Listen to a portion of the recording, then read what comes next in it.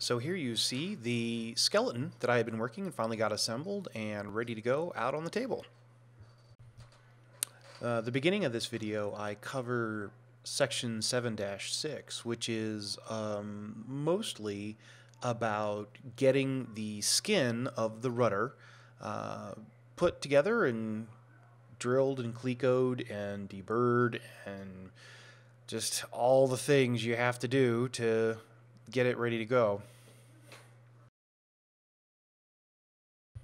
Here I'm going through and I'm putting a whole bunch of clecos on the skin itself to make sure I've got everything lined up with the skeleton underneath, so as I do my match drilling, the holes will match up.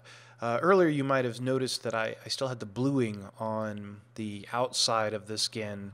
Later in the video, I don't show this, but I remove all this clecoing that I'm doing and put take that bluing stuff off, that protective layer off. I regret doing so now because it's got a couple scratches on it now from where I laid it down, so I'll have to be careful about that when I do my painting. Right here I'm test fitting the trailing edge. Learning how the trailing edge is going to work and how it's going to all fit together is something that I'm still unclear on. There's not a lot of room there. In fact, I really don't know how you end up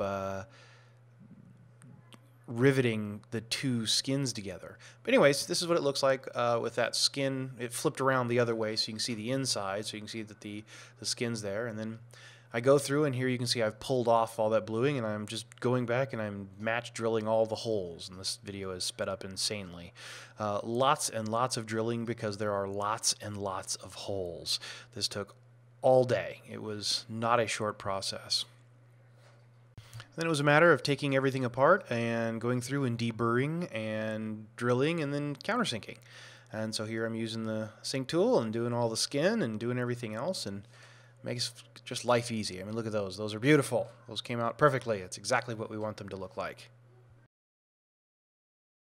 And here we go and do the other skin and then the frame, and a lot of machine countersinking that end piece, and then eventually I went out and I spray painted everything, got it all primed up and ready to go.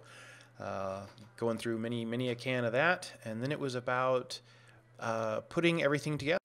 This is obviously the next day, and I'm on to section 7-7 here, but yeah, that was fun. And then this is interesting. What I was doing there, or what I am doing here, is I'm putting lots of rivets in the little holes, and then I'm using the back rivet head, which you can see there, to back rivet those ribs, those stiffeners, onto the skin, which was kind of interesting.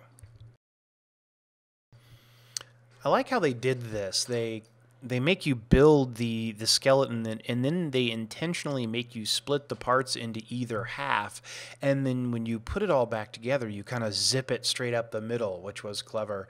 I did have a difficult time back riveting, not this piece that you see me working on now, but yes, that piece, the bottom there at the very end of it. In fact, I go through and I drill some of these out because they didn't come as clean as I wanted. So using the squeezer sometimes not. It really was an angle. You can see here the way I've got the back rivet plate, and then I'm using the tungsten bar, and I'm actually bucking on the tungsten bar against the back rivet plate to kind of use it as a foothold. And it's a terrible camera angle because all you see is my back half the time, but eventually I did get everything all riveted in place, and but I did have some interesting time towards the end there where that real narrow little spot is, and in fact I actually talked to that.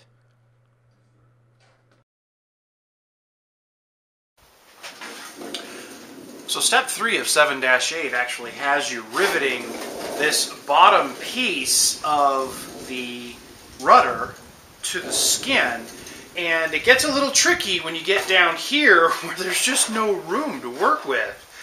I managed to get it, just you're gonna have to use several different pieces to get in this little gap, to get that little bit of metal that you need to give it a squeeze. I ended up using the back rivet plate and this bar with the footer on it to kind of get in there, and then I bucked on the bar, which pushed against the back rivet plate, which actually got the rivet. Worked. I'm not sure if that's the correct way to do it, but it's the only way I found to be able to get in here into this tight little area to make it happen. If you had a better solution, I'd love to hear it. And that's a true statement, by the way. Feel free to leave any comments or suggestions in the video links below, because sometimes, hey, I know I don't know everything, and I'd love to have information.